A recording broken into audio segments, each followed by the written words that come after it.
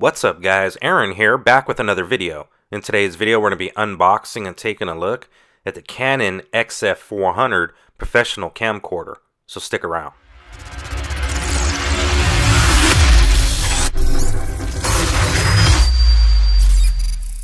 Welcome back folks, and I'd like to officially introduce you to the new camera that I've added to my camera arsenal, the Canon XF400. And just a quick heads up, I'll be letting you know why I chose this professional camcorder in the full review. Now my apologies for how close the items are to the camera in this first portion of the video, and that's because I'm using the Canon EOS R. Of course there is a 4K crop, and the box is extremely tall and close to the lens. So I went ahead and sped up the footage. So now that everything's out of the box, let's go ahead and take a closer look at all the accessories. Starting off first with our battery, along with an attachment to introduce a shotgun microphone to the setup. And here's the included screws that attach that microphone holder to the camcorder body. We also get a very nice lens hood. Now the lens hood has a built-in mechanism to help protect the lens, so you don't need to carry around the lens cover. So all you have to do is push the button on the side, and as you can see, a small door opens up, allowing you access to the lens. Now this is a very nice lens hood, and I have to say it's nicer than the lens hood that you get on the Sony NX80, which is a very comparable camcorder. You also get the power cable and power brick, along with a proprietary plug that plugs directly into the camera to charge it. We also get the top handle. As you can see, we have the record button as well as zoom functions, along with a cold shoe on the top. We also get XLR inputs as well as all our adjustments for the XLR inputs, which we'll take a closer look at here in a second. So here's the other side of the handle, and as you can see, we have dual XLR inputs, as this camcorder does allow 4 channels of audio. And of course we have the star of the show itself, the Canon XF400. After removing it from the packaging, I have to say that I'm extremely impressed with the build quality. It definitely has some very nice weight to it and appears to be extremely well built. Now I'm not directly comparing this to the Sony NX80, however I do own that camcorder, so I am basically comparing it mentally. Now we do have several functionalities on this camcorder, and we will go into further depth in the full review, which I will be doing a 15 to 20 minute in-depth review on, so make sure you're subscribed so you don't miss that content.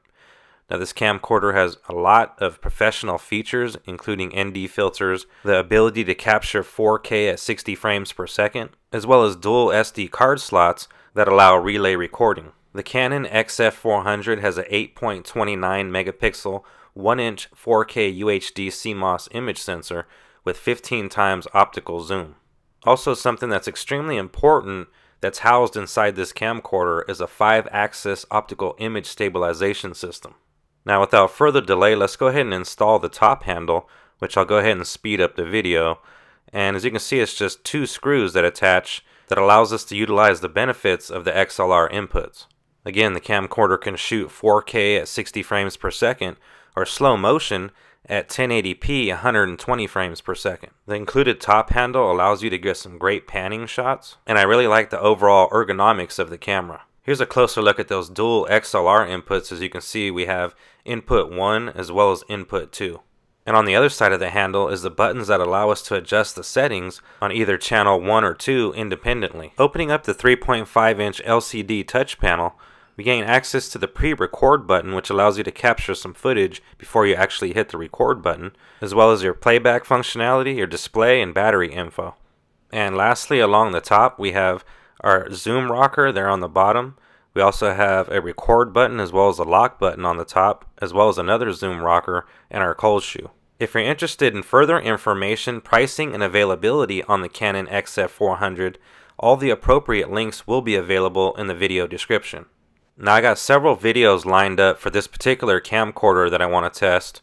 So if you guys are interested in seeing anything particular about this camcorder, let me know down in the comments section, and I'll be sure to include that in my full review, which again I will be doing an in-depth review, a 15 to 20 minute review. So if you're interested in seeing that and seeing exactly what this camcorder can do and what it's all about, make sure you hit that like button as well as the subscribe button so you'll be notified when that video will be released. If you enjoyed the video, please be sure to drop a like rating down below, and also subscribe to the channel to be notified again of future content. Be sure to check out that video description before you leave. I'd like to thank you guys for watching. As I mentioned earlier, my name is Aaron, and I'll see you guys on the next one.